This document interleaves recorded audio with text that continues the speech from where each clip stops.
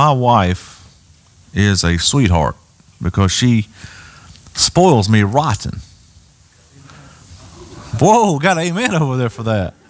One of the ways that my wife spoils me rotten is she always gives me control of the remote. Amen, amen to that, brother. She always lets me have the remote.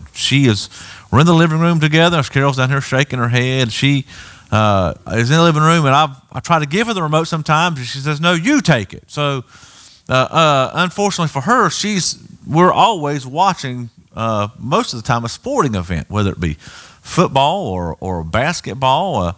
Sometimes the one thing she does not like to watch is UFC. Now, if you don't know what UFC is, you put two people in a cage and they fight. Now, I don't know a lot about UFC, but so when I watch UFC, I'm watching two people, men, beat each other senseless. My wife can't see a whole lot of point in that, and neither really do I. But when you're watching it, and I don't know UFC like I know other sports. If I'm watching basketball, I know the players, I know the coaches. If I'm watching football, I know the quarterbacks, the running backs, the wide receivers. But I'm watching UFC, and I don't know who's who. I just know they're in there trying to beat each other. So oftentimes there's, in the bottom of the screen, it'll say Johnson, red trunks, white trim. It'll say Smith, white trunks, blue trim. So now I can tell the difference of who's who. In our text today, this is what John does. John tells us who is who. He gives markers. Ladies, if you're watching football and you say, "Well, I don't know who the Dolphins from the Patriots." Well, the Dolphins are wearing the white and the Patriots might be wearing the blue. Here, John gives us a differentiation of who a Christian is and who a Christian is not. He gives markers, if you will. Now, why would John need to do that? Why would John have to do that? Well, many believe that they are Christians when in fact they are not. Many believe that they are Christians when in fact they are not. Does that statement rub you, shock you, bother you? Well, according to statistics, there are 2.2 billion professing Christians. However, what I just said is that many believe they're Christians and they're not. Now, why would I say something like that? Well, Matthew chapter number 7. Not everyone who says to me, "Lord, Lord," will enter the kingdom of heaven, but the one who does the will of my Father who is in heaven. On that day, many will say to me, "Lord, did we not prophesy in your name and cast out demons in your name and do many mighty works in your name?" And then I will declare to them, "I never knew you. Depart from me, you workers of lawlessness." Strong words, tough words. And yet John the apostle and Jesus does not leave us to wonder if we're on the outside looking in. Is that going to be us? Is that going to be me? In our text today, Jesus calls for a genuine, real faith. And in the process, he identifies three distinguishing marks of true believers. John chapter 12 this morning. We'll begin in verse 36. While you have the light, believe in the light, that you may become sons of light. When Jesus had said these things, he departed and hid himself from them. Though he had done so many signs before them, they still did not believe in him. So that the word spoken by the prophet Isaiah might be fulfilled. Lord, who has believed what he has heard from us? And to whom has the arm of the Lord been revealed? Therefore they could not believe.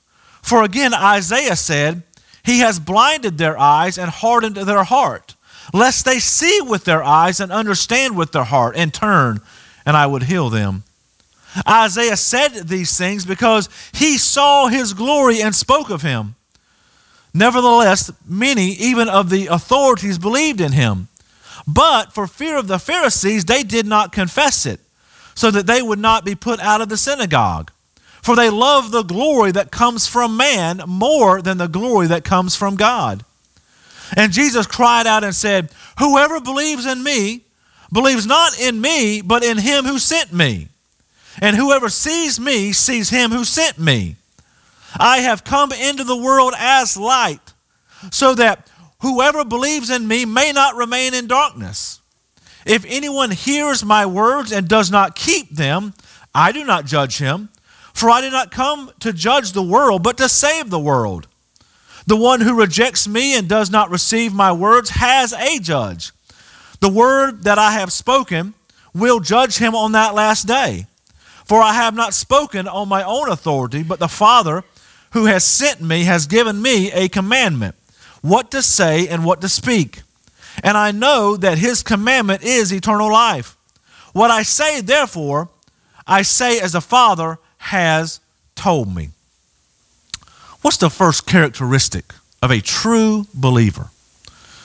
The first characteristic is a true Christian believes.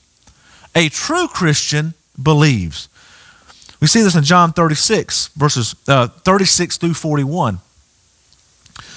He says, while you have the light, believe in the light, that you may become sons of light. The unbelief of the people, when Jesus had said these things, he departed and hid himself from them. This idea of Jesus pulling back, it's kind of almost like a judgment in and of itself. Jesus says, I'm the light of the world, and I'm going to give you a taste of the darkness that's going to be around. I'm going to pull myself back from you. I'm going to withdraw from you. I'm going to take the light away just for a little bit. And in verse 37, John gives a concession. John gives a concession. What was that concession? Well, let's look at verse 37. Though he had done so many signs before them, they still did not believe in him. So here's Jesus doing all of these signs. And we know the purpose of the signs is that people might believe. He's turned water into wine. He's fed the 5,000. He's healed people's sons. He's healed them. And the signs ultimately point to, if he can do this, then who is this man Jesus? Signs that were supposed to generate faith had not generated faith. Why? How do we explain that? Well, verse 38 helps us understand why they did not believe. So that the words spoken by the prophet Isaiah might be fulfilled. Then he quotes Isaiah 53, one of the most famous passages in your entire Bible. Lord, who has believed what he has heard from us, and to whom has the arm of the Lord been revealed? The two phrases I want you to catch there as you look at it on the board is, who has believed what he's heard from us? This is speaking of the words of Jesus. Jesus, who's believed your words? And the arm of the Lord is his works. Jesus' words and his works, they still rejected. They still pushed back. And Isaiah is prophesying here and in Isaiah 6, which we'll see in a moment, that they would not believe. There's a prophecy 700 years ago that the Messiah would be rejected. And therefore, verse 39, therefore they could not believe. It's not according to John that they wouldn't believe. John says they could not believe. Isaiah had already foreseen that they would not believe. Therefore, they could not believe. Notice Isaiah 5 or 6, 5 through 10. And I said, woe is me, for I am lost, for I am a man of unclean lips, and I dwell in the midst of a people of unclean lips. For my eyes have seen the King, the Lord of hosts. Then one of the seraphim flew to me, having in his hand a burning coal that he had taken from tongs from the altar. And he touched my mouth and said, behold, this has touched your lips. Your guilt is taken away and your sin atoned for. And I heard the voice of the Lord saying, whom shall I send and who will go for us? And then I said, here I am, send me. And he says, and here's God giving direction to Isaiah. Go and say to this people, keep on hearing, but do not understand. Keep on seeing, but do not perceive. Make the heart of this people dull and their eyes heavy, and blind their eyes, lest they see with their eyes, and hear with their ears, and understand with their hearts, and turn and be healed. Isaiah was being charged, you go preach, and they won't believe, Isaiah. They're not going to listen to you. Their hearts will be hardened. Go preach. That would be frustrating for a pastor, would it not? Go preach and nobody's going to listen to a word you say. In John chapter 12, verse 40, he quotes this verse in Isaiah 6. He has blinded their eyes. He has hardened their hearts. Jesus has come. He has preached. He has given the gospel. He's done these great works, and yet people have not believed. If you're sitting here today and you've believed the gospel, when you go to heaven, you will have nothing to boast of. Nothing. You might want to boast, well, I've believed. Then you could have something to boast for. You were never smart enough, wise enough, intelligent enough, or good enough to figure out the gospel. Belief is a supernatural thing. And in order to be a Christian, you must believe. You cannot be a Christian without believing the gospel of our Lord Jesus Christ. If you're here this morning and you've never believed the gospel, you've never believed that you actually need saving, then today is the day of salvation. Today is the day to believe that Christ came, lived the life that you could not live, lived perfectly before a holy God, which you could never do, then died and paid your sin debt, which you owe God. The wages of sin is death. And then validated everything he said or did by raising on the third day. If you've never believed that, I want to encourage you today to believe. On what or whom are you banking your ability to get to heaven? On what or whom are you banking your ability to get to heaven? You say you must believe the gospel if you want to believe a Christian, or want to be a Christian. You can't be good enough. You can't be do enough good things. You must trust Christ today.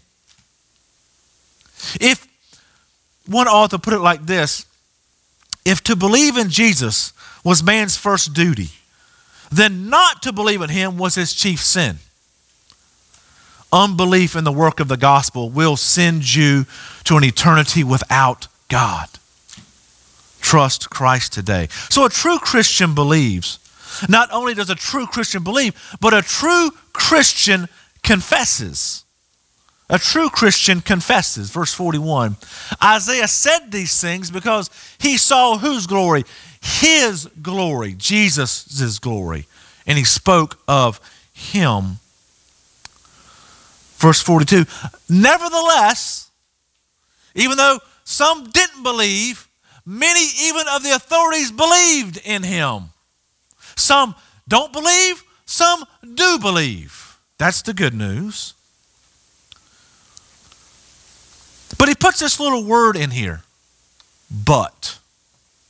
Now they've believed, but he adds this phrase, for fear of the Pharisees, they did not confess it. They believed. That's the first part. They believed. Yes, they believed. But the second mark was not present, confessing. Why not? They feared the Pharisees. They feared the religious leaders of the day. They did not, the last phrase says, they did not want to be put out of the synagogue. They would lose their religious and social privileges. They might be looked upon a little bit different, even in society, if they believed. We see this in John 7:13. Yet for fear of the Jews, no one spoke openly of him. I'm going to believe, but I really don't want to be labeled a Jesus freak. I don't want to be looked at funny, if you will. John 5:44 gives the same story. Jesus says, how can you believe when you receive glory from one another and do not seek the glory that comes only from God? They were concerned about what man thought of their profession. What will somebody say? Well, verse 43 carries the same idea. For they love the glory that comes from man more than the glory that comes from God. Ultimately, they did not value God. They valued what man thought about them. So they wouldn't confess it. The second group of people believed. They believed, but they wouldn't. They would not confess. Their love for human praise drowned out their love for divine praise, and they kept their mouth quiet. John is confronting an error then and an error now. And the error is, I follow Jesus, but it's really a private faith. It's a me and Jesus faith. And I'm not really going to talk about it, say anything about my faith. I'm going to keep it kind of private. John says, no. You must be willing to confess your faith, even if it makes you look a little bit awkward. These people that had believed, they were okay with Jesus, even rejoiced in Jesus, as long as it didn't cost them anything socially in their life. I'll follow Jesus, but really no farther. I'll pray to you, maybe even acknowledge you, but not in a way that people will think I'm a Jesus freak or that I'm a little awkward. Many of us will come to this same pressure. Oh, we believe, but are we willing to confess? We don't just believe, we must confess. You see, saving faith, real faith, is publicly confessed no matter what the circumstances may be. Romans chapter 10, verses 9 and 10. Because if you confess with your mouth that Jesus is Lord and believe in your heart that God raised him from the dead, you will be saved. For with the heart one believes and is justified, and with the mouth one confesses and is saved. You see, John and Paul leave no room for a private faith. They go together. It's not just believing, it's believing and confessing. John and Paul are emphasizing. This is why we have a baptistry. This is the first step of your public profession of Christ. If you're here today and you've never been baptized, I want to ask you this question. What's the reason biblically that you've never been baptized? What's the reason you've never publicly, demonstratively said, I have believed and trusted Christ? Today's a great day to come forward and go, I've never been baptized, but I want to publicly confess today that I believed in the Lord Jesus Christ. It would be like I wear this wedding band. I've wore it every day since the day I got married. What would Rebecca say if I took this wedding band off and I just took it off? Now, I don't know how long it would take her to notice. Let's play a game today. I'll take it off and see if she notices. I wouldn't either, Leonard. But you know what this wedding band is? This wedding band doesn't make me married. It just demonstrates that I am married. See, that's what baptism is. It's a symbol going, yes, I have placed my faith and trust in Christ, and I want to show my whole church, I want to show my whole community. But much like this wedding ring isn't just a one-time thing. On June 7th, 1997, she didn't slip it on my finger and go, shoo, one-time act, glad that's over, and then take it back off. See, after this one-time act of baptism, then we live every day publicly confessing Christ to others. Now, should every conversation we have with our coworkers or our loved ones be about Jesus? No. But I'll gently yet forcefully say, if your coworkers have no idea you're a Christian, that could be a problem. Because you may not be willing to publicly profess him before men. And what did Jesus say about that? If you deny me before men, I'll deny you before my Father. Strong words from our Savior. We should be opening our mouth and speaking of Christ. Saving faith is publicly expressed. So a true Christian believes, a true Christian confesses, and a true Christian follows. True Christian follows. This is where it gets even more difficult. Verse 44, Jesus cried out and says, whoever believes in me believes not in me, but him who sent me. Really, relying upon Jesus is relying upon the Father. And whoever sees me sees him who sent me. If you've seen Jesus, you've seen the Father, Jesus is saying. In verse 46, if you don't have verse 46 underlined in your Bible, it's a great verse because it summarizes the whole purpose for Jesus coming. I have come into the world as light so that whoever believes in me may not remain in darkness. Turn on the news. You were watching the news the other night. I was fixed to Fox News the other night. The Paris shootings that broke out. 130 plus dead, 350 injured. I don't think you have a leg to stand on when you say this world that we're living in is not a darkened, broken world. It is. There's no spark of goodness in man that he can tap into. We're all broken, flawed people. Some just display it more than others.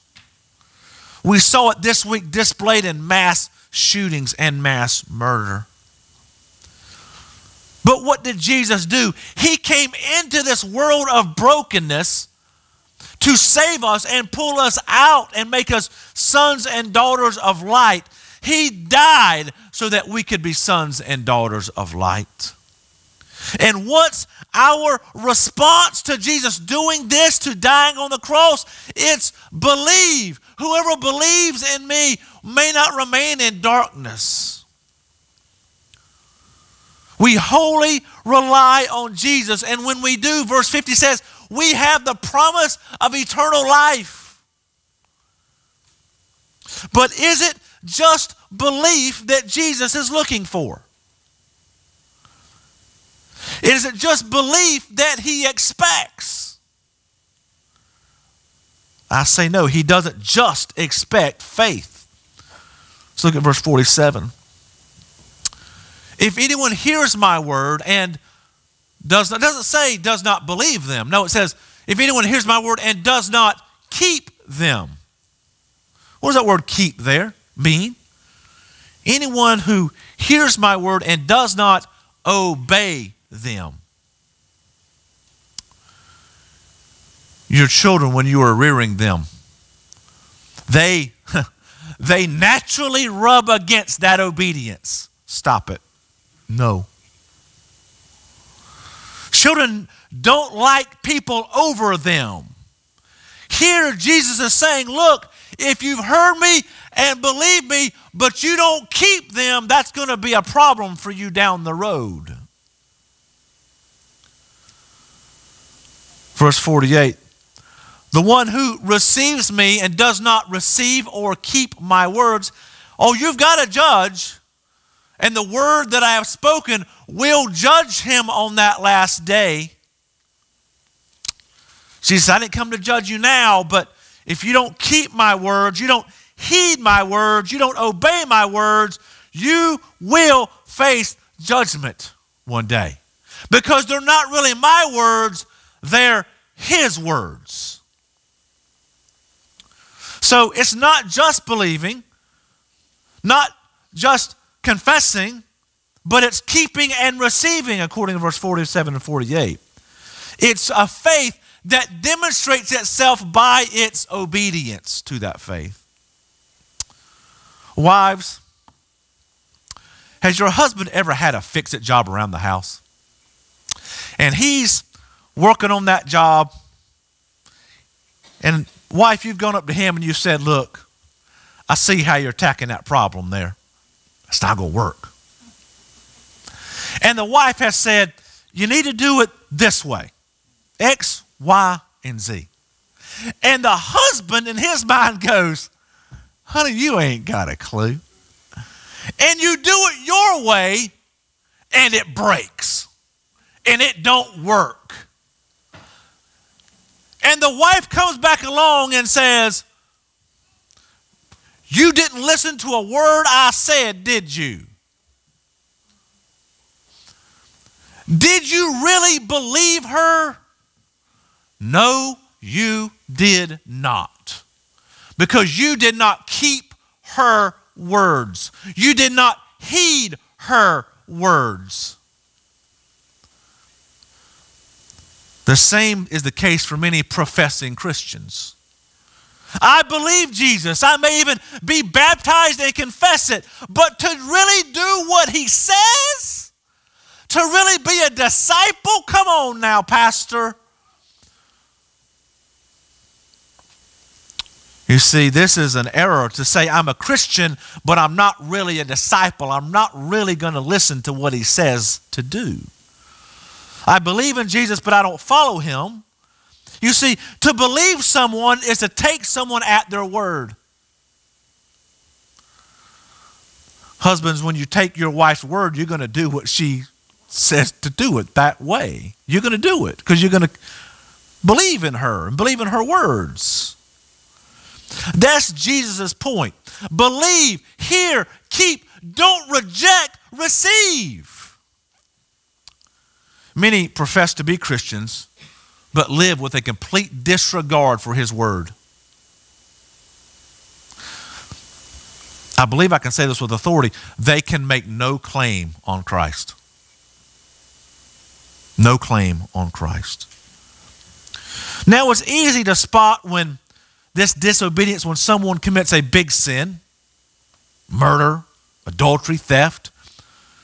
But what about those small sins of our heart where we walk around unthankful all the time, or angry all the time, or bitter all the time? Are we keeping his word? Are we receiving his word? Saving faith is always, always, always, always, always demonstrated by an imperfect obedience. Martin Luther said this: we are saved by faith alone, but the faith that saves is never alone. Let me say that again. We are saved by faith alone, but the faith that saves is never alone. Saving faith is accompanied by hearing, receiving, and keeping Jesus' words. Now here's the question maybe you're asking. Then how much obedience is enough? Because we're imperfect. We're going to sin. We're going to fall down. Exactly. The key is not how much am I obeying, it's how much am I repenting. How much am I repenting? Let me illustrate it like this. There was a father who had to be somewhere. He had a flight leaving. He had to get to the airport. And you know, today you've got to get to the airport earlier, and it had rained the day before, and his little toddler son was outside in the grass playing in the mud. And man, he was just covered in mud. He was having a time playing in the mud. He didn't have anywhere to be. And he was full of joy playing in the mud, covered in mud. And as the father was walking out to leave that morning, he saw his son in the mud and got a smile on his face. And then he slipped in the mud, walking across the yard, and fell in the mud, and now he was covered in the mud. But he was different than a son. Why? He had somewhere he had to be. He had to be at the airport. So you know what the father had to do? He had to get up, rush back in the house, change clothes, get on new clothes, walk back out the door, make sure he didn't slip and fall, get in the car and get to the airport on time. See, that's repentance. It's when you fall down and you get muddy. You don't stay in the mud. You get up. You acknowledge that you had fallen in the mud, and then you press toward the calling of Christ, which is the keeping of his word. And if the father were to fall down again before he got to the car, you know what he'd do? He would get up and go back in the house and get redressed again. You cannot be a Christian and stay in the mud and be happy with it. Be content with it. No, I'm good right here. That's not a Christian. I don't care if you've believed. I don't care if you've confessed. If you're not repenting, you are not a believer.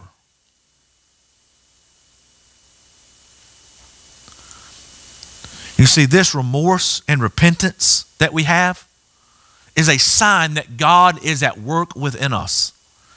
It's good. Let me finish the sentence before you freak out. It's good that we sin and we're remorseful about it. We're repenting about it. Oh God, I don't want to do that again.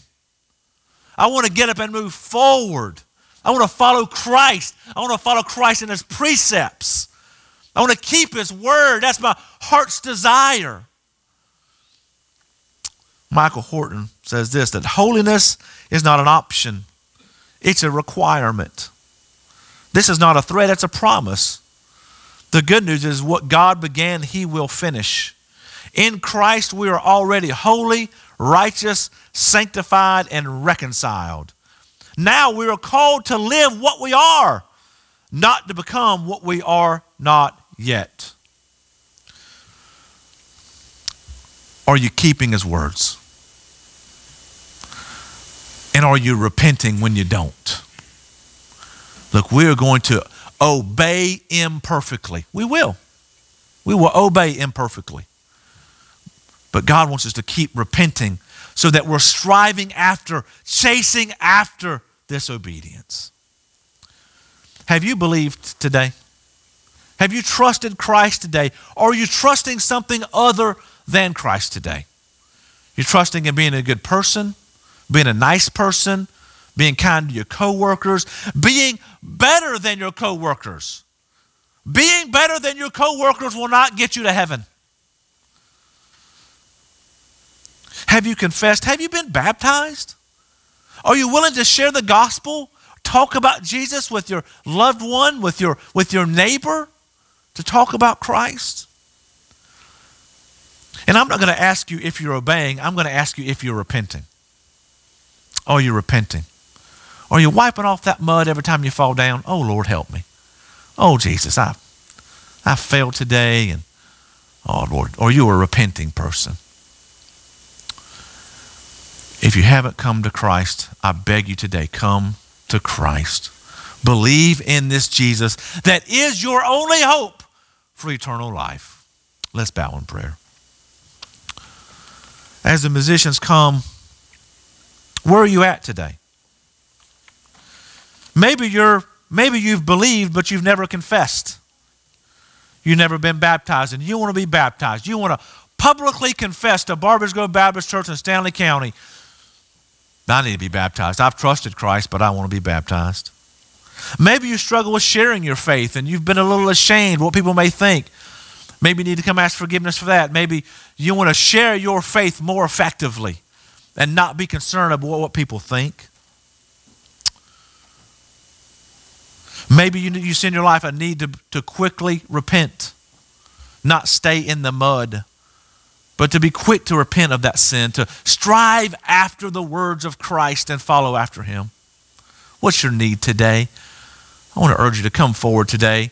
If you're not a Christian today, come and receive Christ. Come and believe on the Lord Jesus Christ. He is the only way to eternal life. Father, take your word and my feeble attempt to present it. May it take root in hearts. May the challenge of Christ confront us. If there's one here that has not believed, Father, would you do your grand and glorious work and draw them to yourself? Father, if there's one here today that has not been baptized or struggles in sharing their faith, Lord, would you do a work in their heart as well? Father, maybe there's someone here that's living in the mud. They're living in the mud and they haven't repented. And you've pricked their heart to repent, to get up out of the mud and follow after your word. Father, have your will and way here today. In Christ's name I pray. Amen.